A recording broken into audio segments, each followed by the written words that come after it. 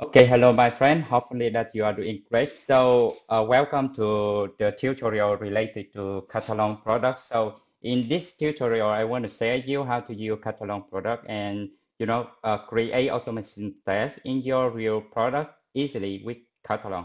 Okay. So, first thing first, you need to create a free account from Katalon web page here. But please do me a favor. Don't go to this link directly. I also attach a link in this video description and then try to click on that link. You know why? Because when you click on that link, create an account and then you download the product from Katalon, you will donate $1, but it's not for me. I already contacted with Testing VN, a very famous group about software testing in Vietnam, and then I will use all of the money that I have from this program to help the more students to go to school. So that's the purpose. So just do me a favor. When you create a new account, try to click on that link that I also attach on the video. Okay, don't go here directly. So after you create a free account, you can see here it's very easy, but here it's a little tricky here. So you can see it appear as business email. So actually you don't need business email. You just need a Gmail. I mean a personal email. That's work as well. Okay. So after you create an email, they could create an account here. They will send for you a confirmation email, and then you just open your personal email inbox, and then you try to confirm the email. That's it. Okay. So after that, the next time you come here, you try to sign in, then it will be navigated to this page. So in this page, we have several products here, but in this tutorial, I want to share you about Katalon Studio, this one, okay? So you just need to click on the free download, okay? So here, if after you click on the free download here, it will be automatically download for you the version that's matched with your operating system. But if it doesn't, you just need to select your operating system from here. So in my case, I will select Mac OS here, and then I just hit the downloads button here. So basically, after the download is successfully, you just need to double click and install. It's like any normal application. Okay. So after that, I just want to share you a little here. So if you go to Katalon web page, okay, and then you go to resources, and then you go to documentation. So after you go to the documentation, you can see here we have many sections inside. So for us in this tutorial, what we want to focus, that's the Katalon Studio here. So after you click on Katalon Studio, you can see here we have something like getting started session, web UI, testing, mobile testing, support, or something like that. And then at the end, you can see that's how familiar with this documentation. Okay, so actually, especially for beginners, it's not easy for them to go to the documentation and then go one by one the knowledge here. So that's why I want to set up a very basic tutorial to help them how to use the Katalon, and then after that you can go to documentation that Katalon provides, and then you can explore more about that. Okay, so after you download successfully and then you open the Katalon Studio, so maybe at the first time it will ask you to input the username password again to activate the product. So you just simple try to enter the username as your email and the password. That's it, and then it will navigate you to this page. So this is something like more introduction, some news from the product. So you just simply click to close this page. Okay, so now I want to create a new project. Okay, so in the first lesson, I want to do something very simple. I want to try to explore one feature from Katalon Studio. That's mean I want to record records to run a test script. Okay, but first thing first, you need to create a new project. So this project will be, this one will be the name for your project. And you can select for your project type, web, API, web service, mobile, desktop, or something like zero, okay? And then you can select something like, if you leave it as blank, that means you will create a project from scratch. But you select anything like sample here, it will automatically import for you some sample and then you can follow. But I suggest you, if you try to exploit it, try to not use the sample first, okay? Because the sample is something like after you understand some basic concept first, okay? So just leave it as blank. So let's try to input the name first. So the name, it should be something like basic, or I wonder something like basic, maybe just basic Katalon. That should be enough, okay? So this repository URL related to something to the GitHub, and then I will tell you later how to integrate.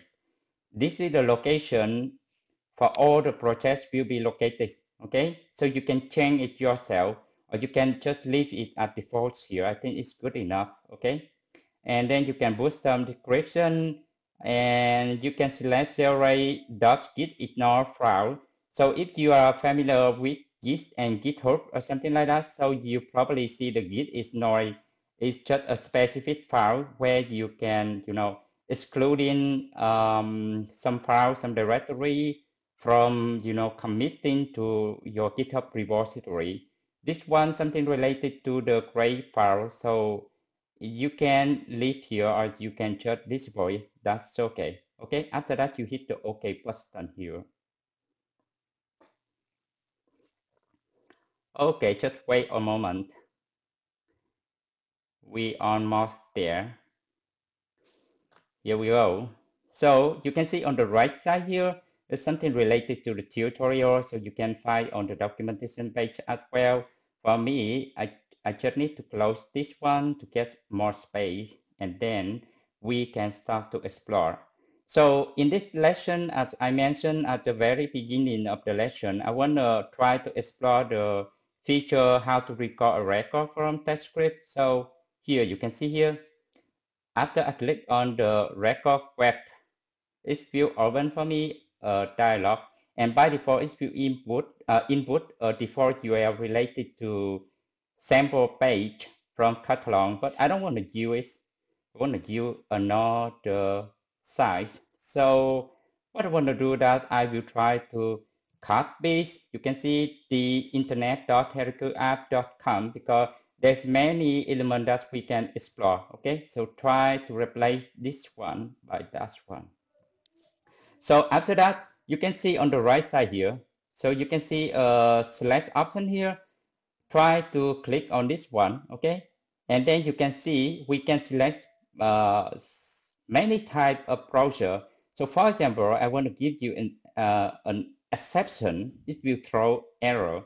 So if I select Edge Chromium here, and then you can see here cannot find MSS panorates because I don't have that in my system. So that means if you select any browser that is not in your system, you will see this one. So make sure you select the correct browser which is installed already in your system. Okay. So now for me, I just want to simple click on the Chrome here because I already know it's installed on my system, and I click on it. Okay. It seems Chrome driver is not up to date. Okay, good, perfect.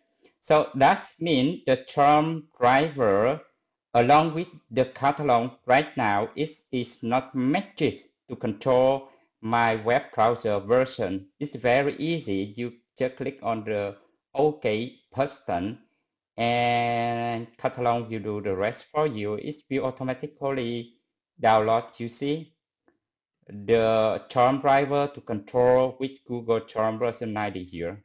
Just wait a moment and then hit the finish here. So now, if I want to hit the record again, you can see it will open the page for me. Okay, so now when I move the mouse, the cursor, you can see it's now just highlighted for me. So in the first script, what I want to do that I want to go to the form authentication here. I click it, and then okay, let me try to double click, and then I put something like copy. So you can hit something like Control C on the Windows machine, or just Command C on Mac OS. Okay, and then Control V here. And then you do the same thing for the password, and then Control V. So let me try to put something more, and then I just hit on the login button. Okay, and then I hit the logout button. Now I close the browser. So now you can try to click on the expand here. So if you expand it, you will see all of the steps that you have just done is captured over the Katalon web recorder successfully here. So if you want to try to run it again, you can hit the button here. So you can see it's open, and something wrong here. Let me try to click on the first one here. Try to open again. Okay, I think we need to save it first. Okay, because maybe related to the Chrome driver version mismatched and something wrong at that time. But I think after we save the script, everything will be okay. So now, just click on the Save Script here, and then you can see on the left side here, this is the first thing you need to pay attention. You can see pay the internet. So this one is automatically generated based on the page title. Here you can see the internet, and it called the page is the internet here. And all of the things you can see here, I click one by one, actually are the web elements on the page. Okay, and on the right side, it will ask us where do we need to store the object repository. So just leave it as default now, and in the next lesson, I will tell you more about how to create custom object repository later, okay? So just hit on the OK button. So here, after you hit on the OK button, now it will ask for you what is the test case name. So in this case, I just put something like login with correct credential, okay? And I hit the OK button. So after that, you can see under the test cases folder, we have login with correct credential here. And under object repository here, you can see we have a new folder with the name page, the internet. Okay, and if you expand it, you can see all of the web elements on the page are captured here. Okay, so now if you try to select this test script, okay, you can see something. Okay, if I click here, I just want to focus on test cases. I select here, and then after that, I click this one. I select it, and then let me try to hit on the run button here to see whether it can be executed successfully or not. So here we go. You can see it's run the browser, but several times. Okay, I will tell you why it runs the browser several times. Okay, copy the username password, click and log out. Okay, perfectly, and the test is passed. But you already observe that it opened the browser several times. So just come back in the test script. You double click here, and then you click on the right side. So the first time maybe it's slow a little. So you double click here, click on the right side. It will display for you all of the steps that you already did.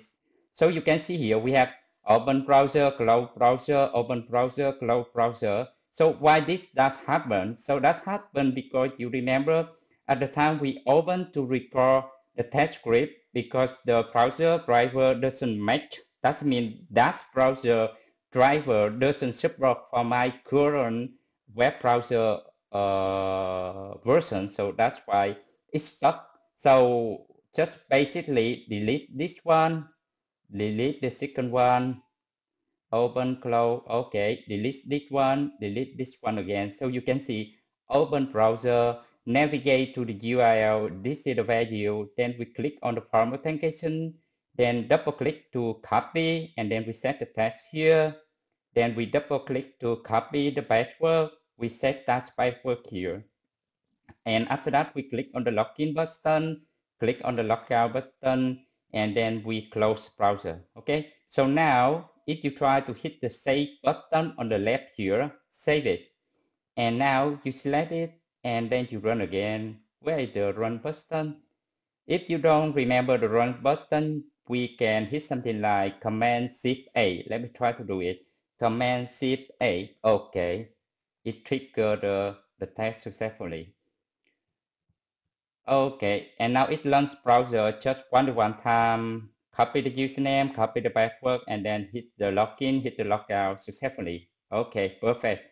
So now let me try to select all of the things on the left side. So now I want to try to open one thing that's in the object repository. Okay, so you open the object repository and then you expand the folder related to your test. Okay, so the first thing here you can see. Here you can see we have some icon here as a indicator to tell us it's a link, a hyperlink here. So let me try to duplicate and open it. Oh, here this is the selected locator. So what's the that mean? The selected locator is the locator value that is used in our test script. Besides that, we have many selector value here. So that means we have something like the second choice here. So for beginner, maybe you may ask yourself that what is the selected locator means. So let's go back here and then I will show you. Okay. So for example, if you click on the form authentication and then you right click here and then you click on the inspect. Okay. So now if you try to trigger this select icon and then you move here and then you click on the username input. So here, let me try to show you. So every single element on the page is actually in the DOM tree, DOM tree. So that means if you begin with the HTML tag here, we have head, we have body, and inside that element actually have some attribute here. So the automation test with Katalon or Selenium or anything, when we want to interact with any web element on the page, actually we want to know the locator value. Okay, so based on that we can trigger. For example, I have something like ID username here. Okay, so if I go to the console here, I just want to show a demonstration for you how to capture it. So I put username here, I hit enter. So probably you can see here the length is 1, and if I move the cursor here, it will be highlighted on the left side here, the element that has that element, that's locator value. Okay, so go back to our Katalon Studio here, so you can see the selected locator may be slightly different, and actually, just be honest, I don't like the automatic selector here. But don't worry, I will tell you how to custom in the next lesson. Okay, so if you try to click through all the web elements that's already captured from our test script, you can see we have different locator value here. Okay, so try to collapse it here and look around. We have test case, we have object repository, and what is test source, what is data file, and some other thing here we will try to explore in the next lesson. Okay, so now what I want you to do that just try to create an account, try to download and explore the very first feature from Katalon Studio. That's how to record a record from the browser. Okay, just do step by step, and then we can go deep dive all of the feature from Katalon Studio. Okay, so try to practice yourself. Bye for now, and see you in the next lesson.